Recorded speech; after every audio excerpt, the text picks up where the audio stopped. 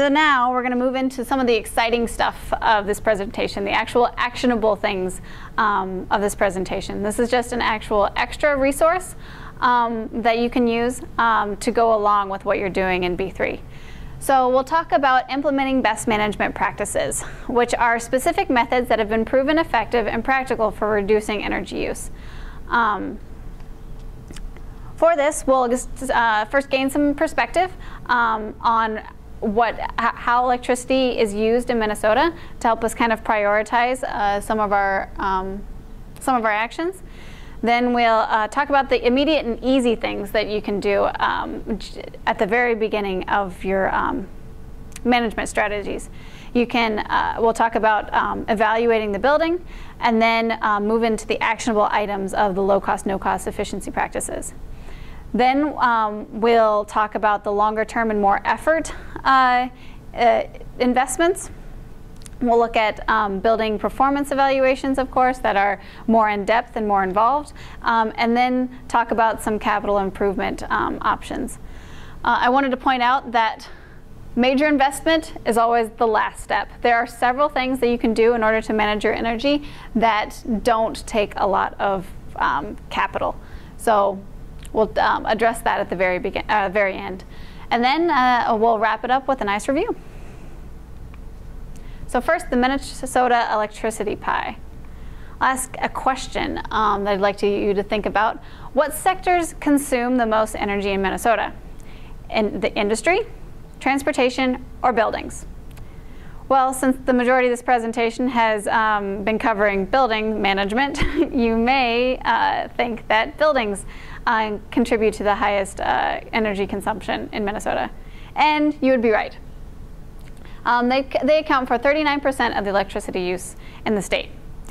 Now, if we break that down between residential and commercial buildings,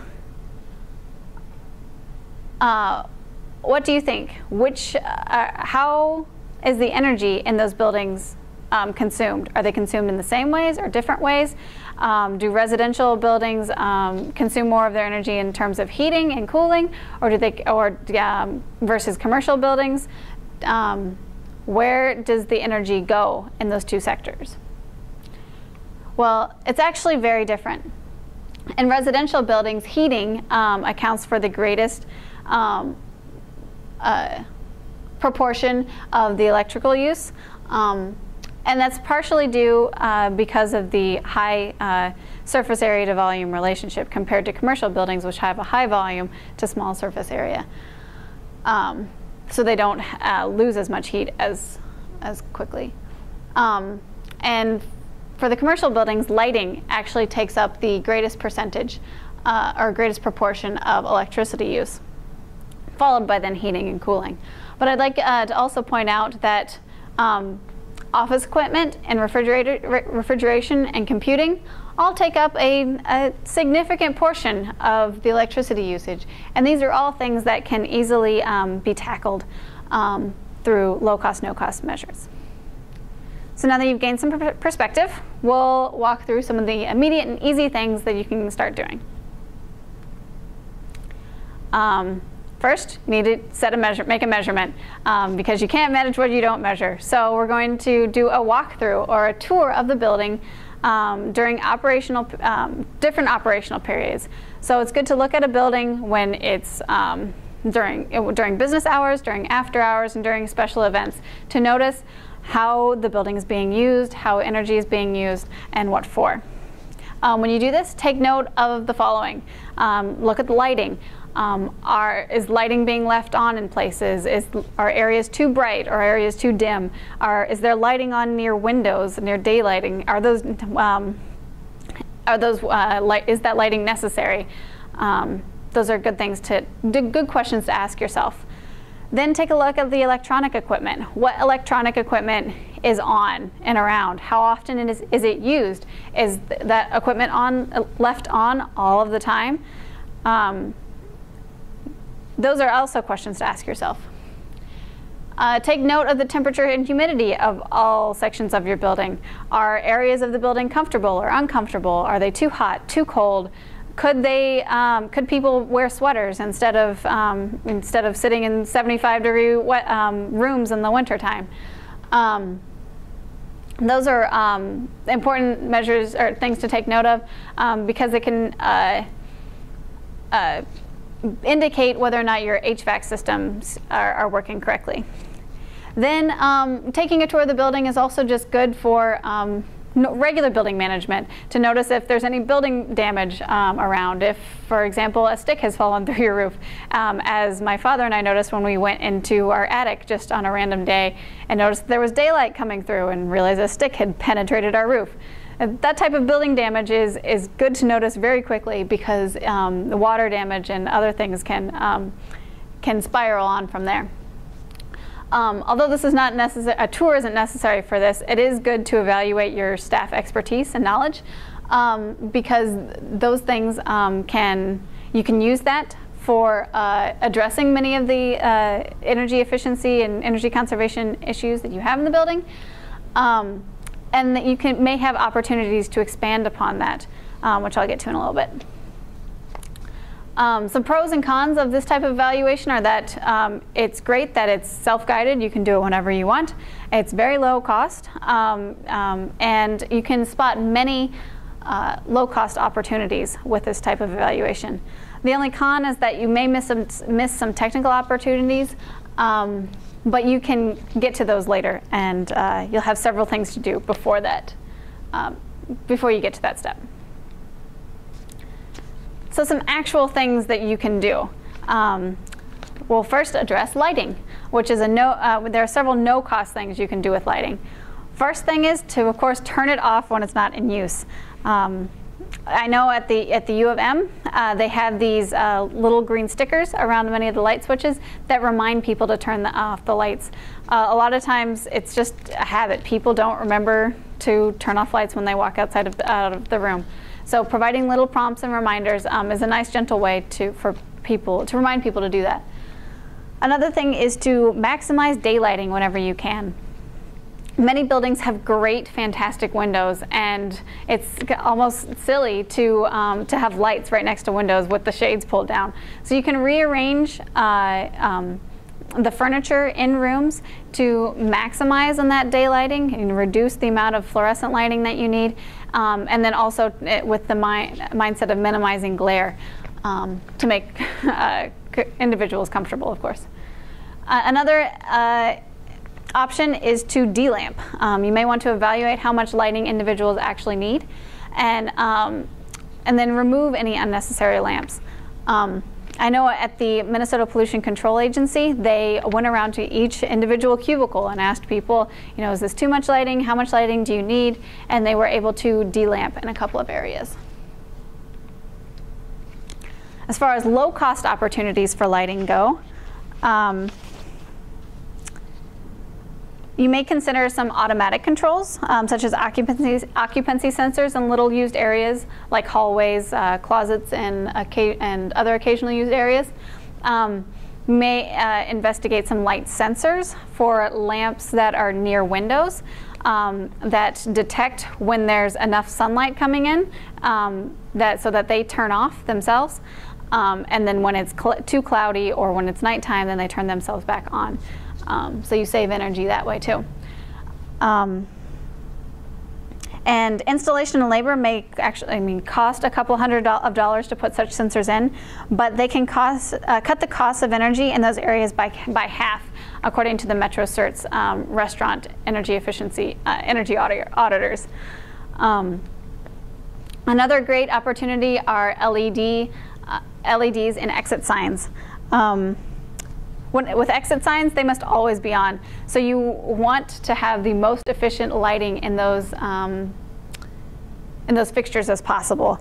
And by using only LED bulbs, one can reduce the energy needed to light the signs by 88%, or save $92 per year for each fixture. That's a lot, and it's a pretty simple fix. As far as extra resources go for this topic, there are 3 really good ones that I know of. The One Stop Energy Shop by the Center for Energy and the Environment. is a great one, as well as Excel's energy or efficiency library, and then the Department of Energy also has a great energy savers lighting section on their site.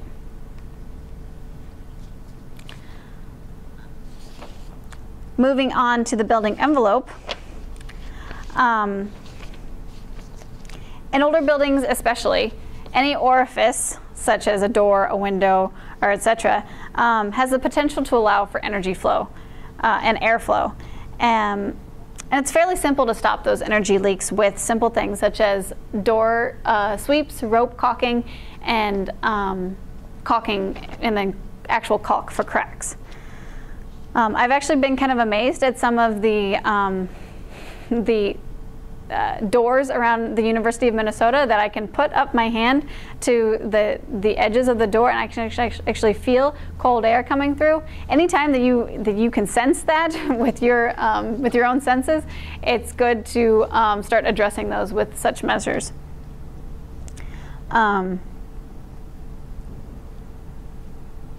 Another good tip for trying to find these little air leaks are to turn off lights during the day and look around on the exterior of the building, minus the windows of course, and to see if you notice any cracks or any light shining through the envelope of the building. A friend of mine was doing an energy walkthrough with an engineer. And they went down into the basement and noticed with the lights off that there was light coming from an obscure corner of the basement. Well, it turns out there was a hole around the foundation and that light was coming through. Well, that was definitely a spot for air and energy to be seeping out. So simple tricks like that can help identify wasteful air leaks.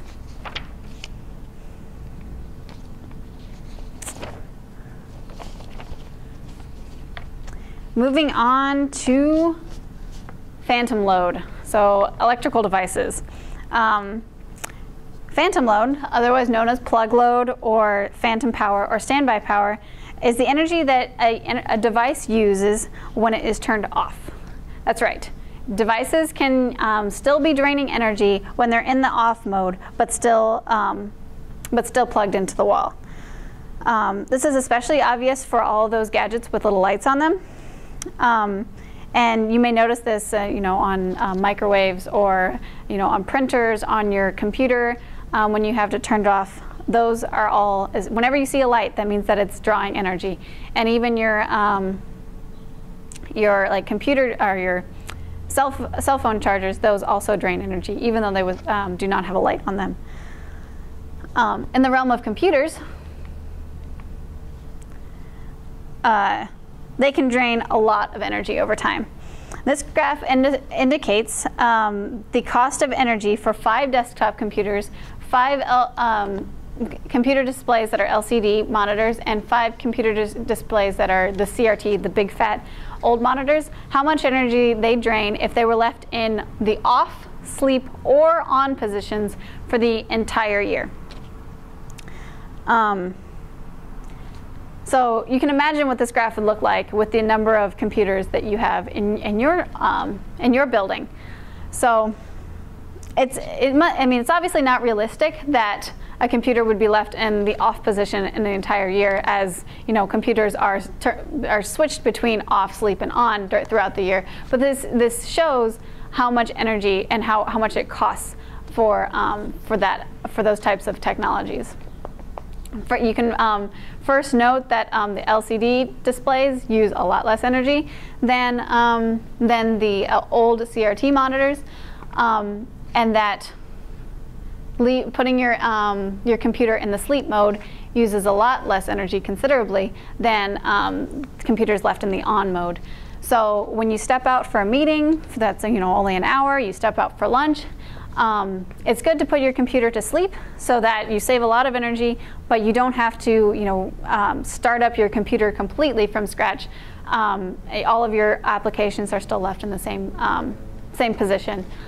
So it's a good option for saving energy in the short term when you leave your computer. Another thing to think about with phantom load is using power strips. and plugging your computer into PowerStrip, so it's easier for you to turn off your PowerStrip at the end of the day, so you don't actually have to unplug the computer and anything that's attached to it. I know at the U of M, the Green Power Police came through and put the power strips on our desks with little green signs on them that help us remember, not only to remember to turn off the power strip, but it makes the barrier a lot, it reduces the barrier for us to turn off our power strips because it's within easy reach. We see it every day. It's a lot more accessible than the power strips that would be underneath the desk. So that's another option that you may have. And then finally, think about all of the printers, fax machines, scanners, etc. that you have on in your office. First consider, are they on all day? Do you need them on all day? It might be beneficial to only turn on a printer when you need to print something. Not only does it save energy, but it also actually makes you expend energy a little bit more, so that gives you those few extra steps during the day to help you be a little healthier. So power on those machines only when you need them. And there are, of course, 3 excellent resources for low carbon IT campaigns or energy efficient computing. So of course Energy Star has a great site. Climate Savers Computing also has some great tips, and then the Pollution Control Agency has done a lot in their building with regards to IT energy consumption. And so they've written up a case study of how it's gone in their building.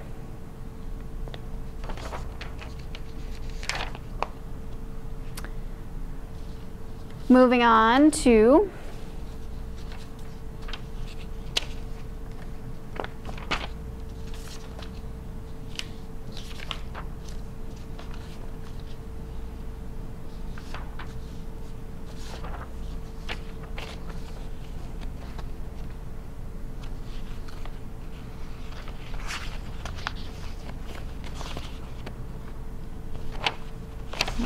there. Okay. So we all have appliances, refrigerators, microwaves, washers, stoves, coffee makers, etc. in our offices. And over time, these can, of course, drain a lot of energy. Consider, do you need the microwave to tell you what time it is? Do we not have cell phones and computers and clocks telling us what time it is?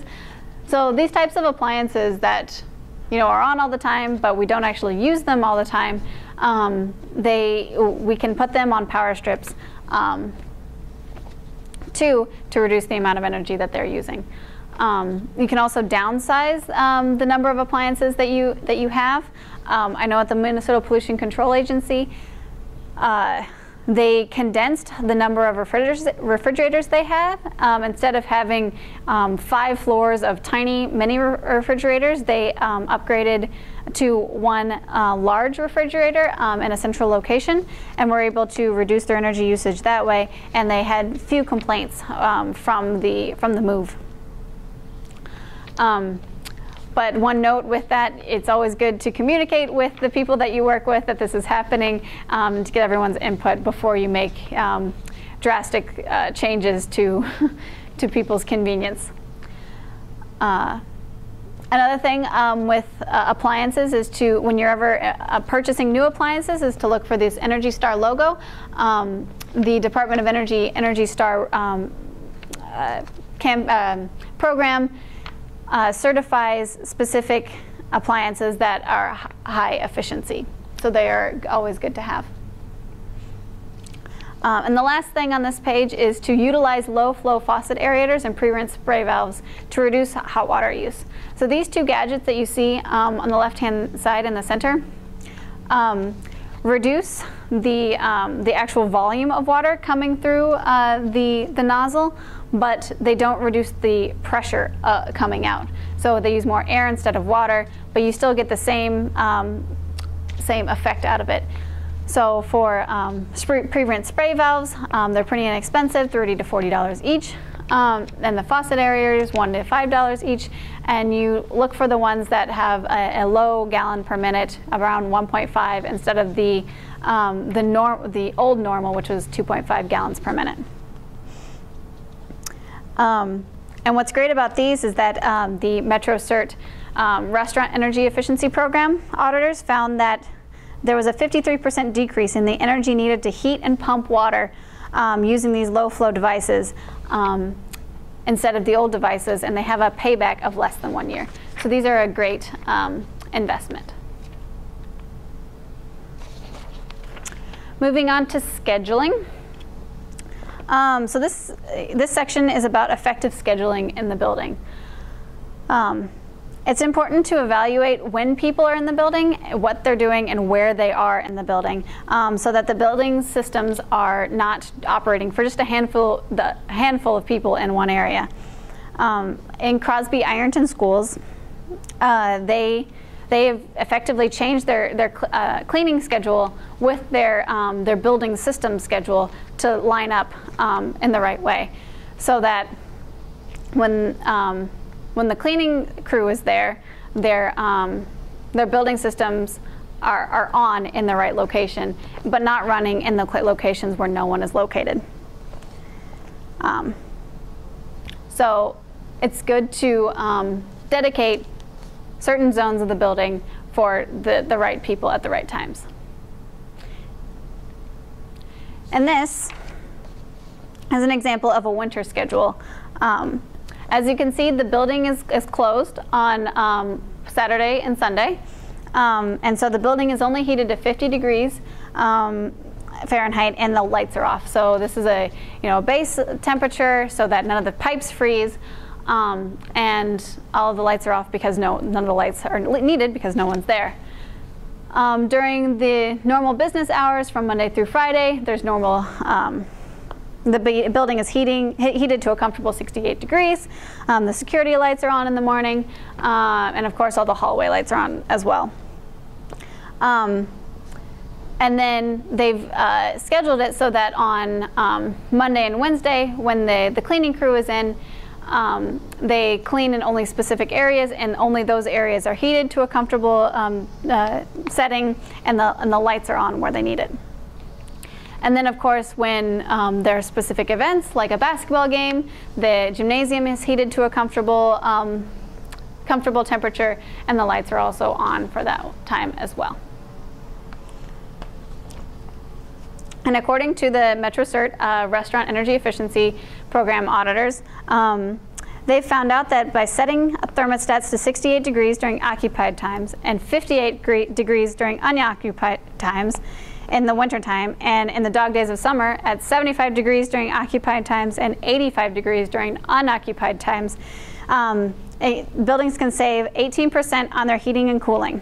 And if you think about it, that's 18% for doing absolutely nothing. It costs you nothing in order to save 18%. It's just different scheduling.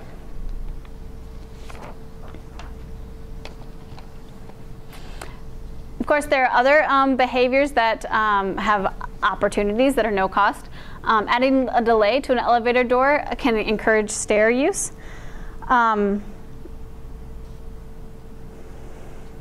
Stop. Starting over. Okay. Of course, there are many small ways in which we use energy. And of course, all of those small ways add up to major costs.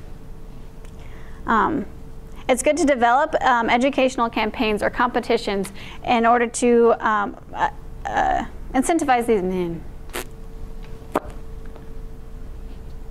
Okay.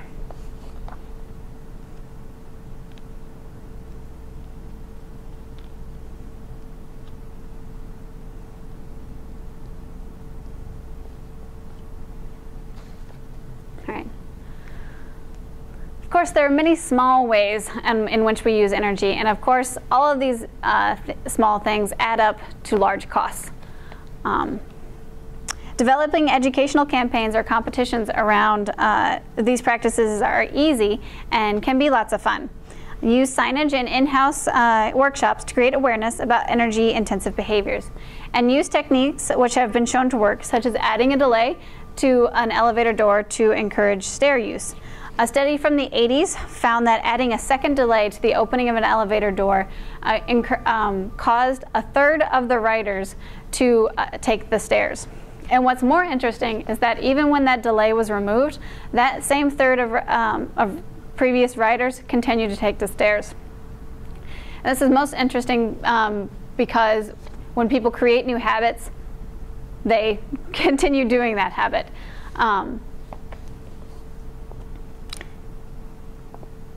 You may consider with this, of course, with the automatic door openers as well. I need water.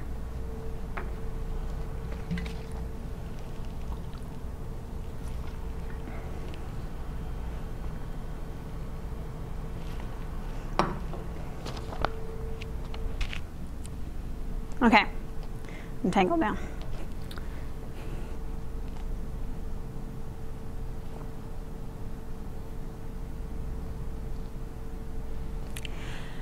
There are many small ways in which we use energy and that are commonly overlooked, but as the U of M campaign saying goes, it all adds up. Developing educational campaigns around these practices can be easy and fun. Stop. Okay. Use signage in in-house workshops to create awareness around energy-intensive behaviors. I'm almost done. Okay.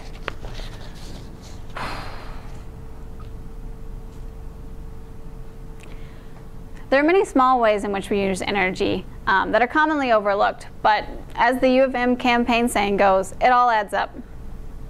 Develop educational campaigns around these practices, and it can be fun and educational at the same time. Use signage in in-house workshops to create awareness about these energy-intensive behaviors.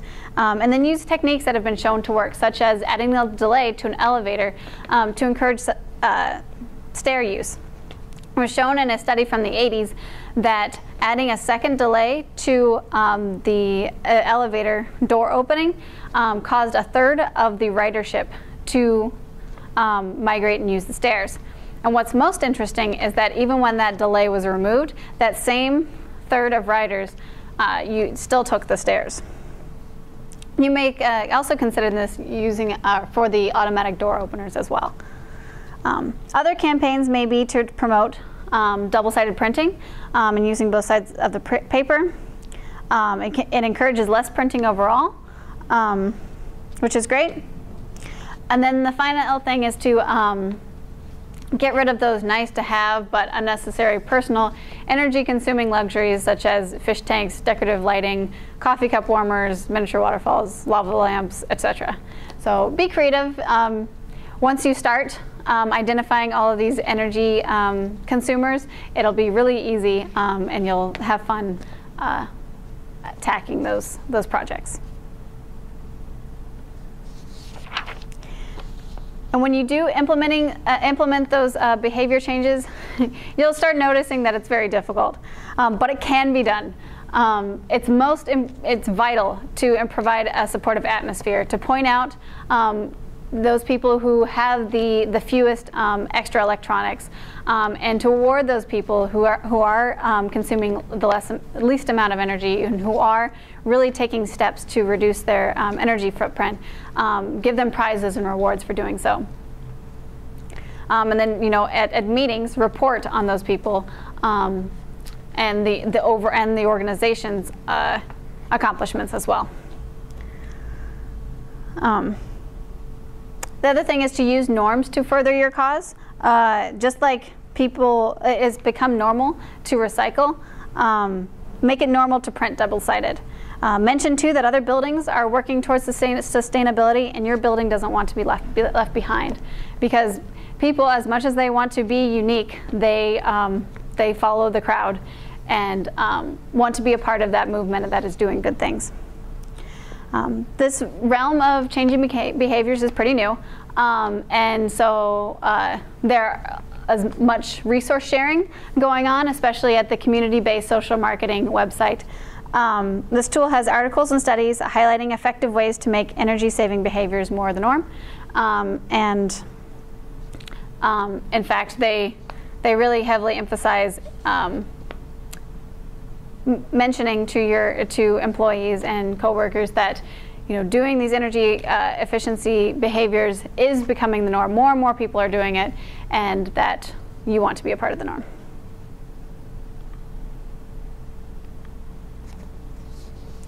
Finally, moving on to the longer term, more effort area of the best management practices. Of course, you need to start with measuring, doing a building evaluation that is more in-depth and more technical. So the first type is recommissioning, which is a systematic process to improve the operation of your building systems so that they actually meet your needs, and then only use as much energy as is really necessary to do so. It's interesting that Bruce Nelson at the Department of Energy Resources, he inspects and deals with a lot of buildings, and has seen that even new buildings don't have their building systems working or operating correctly, that they have fans put in backwards or valves misinstalled, and so that even new buildings need to be recommissioned and reevaluated to make sure that their systems are working correctly. And if you think about it, the longer that your building has gone without being evaluated or recommissioned, the more likely that the building is not meeting the needs of the current occupants. So how is this done? Well, it's a lot of engineering that goes on. It's a lot of calibration and scheduling of the systems, measuring air and water flows, looking at the ventilation, setting certain set points and resets, and then making sure the condition of the systems are in good order and that they're functioning well, so that fans are put in correctly, that dampers are swinging as they should, those types of things. When you do want to do recommissioning, use in-house experts. Use the talent and knowledge of your current maintenance staff as much as you can, because you have that available, obviously. But another thing you want to consider is building that capacity of your current staff. Consider investing in building management training if you can. It's important because practices in the building industry are constantly evolving, and your managers need to stay up to what new scientific evidence is telling us about building performance. And then this extra training helps ensure your proper energy management over the long term. So it is a good investment, especially if you have staff that will likely be with you for a long time. And then just a side note, the utilities might actually help with the training costs. You just have to ask. Minnesota utilities have a good incentive for buildings to be managed properly in terms of energy, so they are often very likely to help you build that capacity. There are, of course, lots of websites available as resources to give you more information on recommissioning. Excel has a Buildings 101 page. Energy Star also has a manual on recommissioning, and then Excel also helps you, has a page that helps you find some recommissioning consultants and experts. And if you don't want to use any of those, you can also talk to your local utility about recommissioning, because, as I said, they do have incentives to help you get such things done. The final type of building evaluation is an energy audit. This is the most common, I guess, evaluation term that you hear, but it is actually one of the last types of evaluation that you should investigate, because it is the most intensive, most complex, and most expensive usually. An energy audit is beyond a recommissioning. It is the inspection, analysis, and survey by professional engineers or registered architects of the building energy flows and the building tightness. So they not only look at the building system, but they look at the building envelope. And an example of this is they often look at the building envelope through an infrared camera or infrared image. And this is just an example of those types of images. And it shows that the red is where the heat is being escaped the most, whereas the green and the blue, less heat is escaping. So that can help them identify where there are leaks or there is not enough insulation, or if windows need to be replaced, those types of things. To find energy auditors in your area, you can go to the Energy Star website, and they have a list state by state of registered professional engineers and architects to do that. As far as capital improvement goes, the energy auditors will actually give you some recommendations on what you need to do, whether it's more installation or a new boiler or replacing windows, or maybe your next step is actually doing some renewable energy projects. And so you'll get a lot of your feedback from your from the energy audit, but these websites can help you through the financing of any of those types of capital improvements. So Energy Star has some information about the financial side through webinars, information, and support.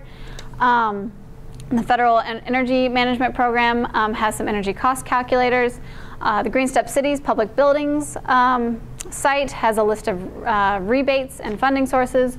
And then the Desire website has a state-by-state database for all the tax breaks and other financial incentives for renewables and efficiency. So we've gone through the whole section of implementing best management practices, and we're ready for review. So for an entire process review, you first want to start with developing and or updating your energy management strategy. So you gather your stakeholders, you meet regularly, you set goals, and work really closely with this team to do all of the rest of the tasks. So with this team, you'll enter and update your utility data and building profile information into B3 to keep that system updated, and so it'll give you information about your spaces with greatest savings potential, which is the third task.